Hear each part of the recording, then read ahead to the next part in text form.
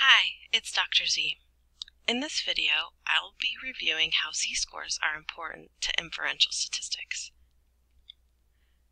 By the end of this video, you'll be able to explain the role that z-scores play in interpreting results of research studies.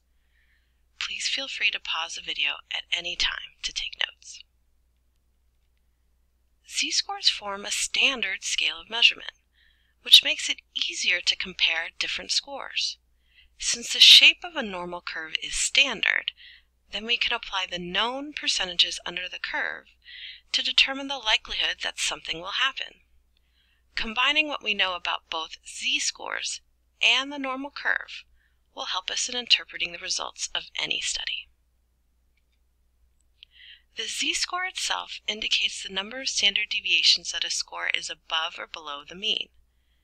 This graph shows the known percentages under the normal curve for two standard deviations above and below the mean. For example, z-scores that fall within one standard deviation above and below the mean occur approximately 68% of the time. However, extreme scores, like those beyond two standard deviations, in the tail of the graph, occur approximately 4% of the time. These known percentages that correspond to specific z-scores will be important in interpreting results. Let's introduce an example to explain the role that z-scores have in inferential statistics.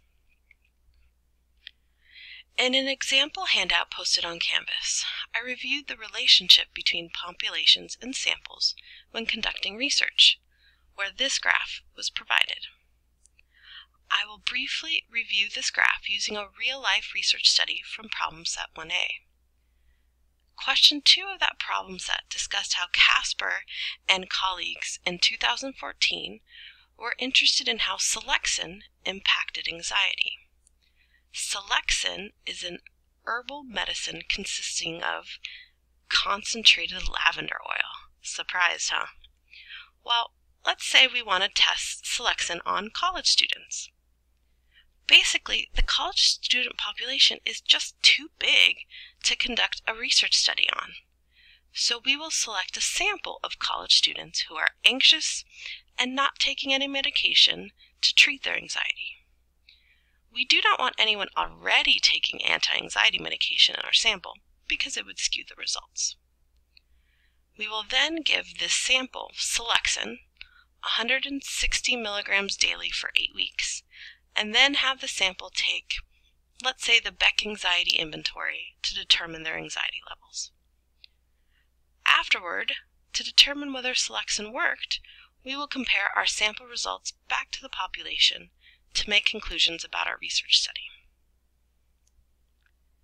Still using our hypothetical study with Selexin, now let's get more specific about how to compare that sample to the population to really understand if our research study worked or not.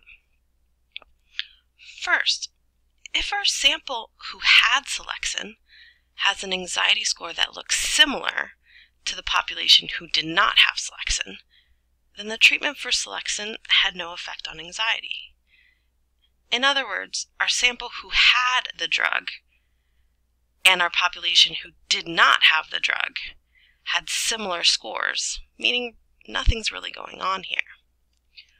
On the other hand, if the sample who had Selexin has an anxiety score that looks different than the population who did not have Selexin, then the treatment for Selexin had an effect on anxiety.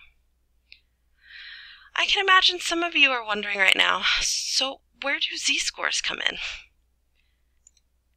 We can use z-scores to determine if the sample data is noticeably different from the population. Recall that z-scores around 0, or around the mean, are pretty common or expected. However, if the z-score is an outlier, an extreme score, this is not very common or expected at all, which could indicate that something might be going on with your data. If the sample and population look similar, then the treatment had no effect. We would then expect to see z-scores near 0 or not noticeably different. Recall that z-scores within one standard deviation of the mean occur approximately 68% of the time, which is totally expected. The graph would have z-scores around the mean, which is highlighted with red X's. Now, on the other hand, if the sample and population look different, then the treatment probably had an effect. We would expect to see z-scores of +2 or -2, which are considered extreme outliers and are noticeably different. Recall that z-scores that are 2 standard deviations from the mean occur approximately 4% of the time, which is not very common at all. The graph would have z-scores in the extreme tails of the graph, which is highlighted with green arrows. In summary, because z-scores and normal curve are standard, we can use the known percentages under the normal curve for specific z-scores to help interpret results of a research study.